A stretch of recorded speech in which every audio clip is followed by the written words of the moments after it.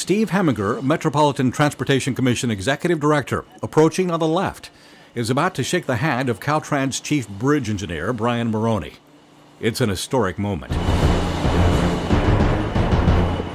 Caltrans contractors have just successfully cut the middle, suspended span of the 1936 cantilever truss in half. On April 2nd, the contractor cut through all the final points that are connecting both halves of the cantilever. This was a big moment. The bridge is now severed. And now, from this point on, you're going to have workers working in opposite directions, west towards the island and east towards Oakland, to take this cantilever down. The old bridge is filled with tension. Taking it apart the wrong way could release that tension in disastrous fashion. Its final cut is a tribute to computer models and advanced engineering that told workers which piece to remove, when, and how. It involved a daily rebalancing act. As they removed 2,100 tons of concrete, they had to rebalance the bridge somewhere else.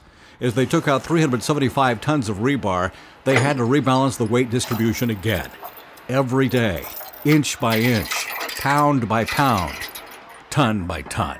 The engineers have spent a lot of time looking at how this bridge was built, and they're basically taking it apart in opposite order. So they did a very detailed computer animation that kind of tells them how much each individual piece weighs, and they can do a lot of computations and kind of determining how different pieces will react when they're cut and how much jacking load needs to be in certain locations. The gap is going to get bigger and bigger, and in the next few weeks, the bridge is going to look a lot like it did back in the 1930s when they were working to close that gap.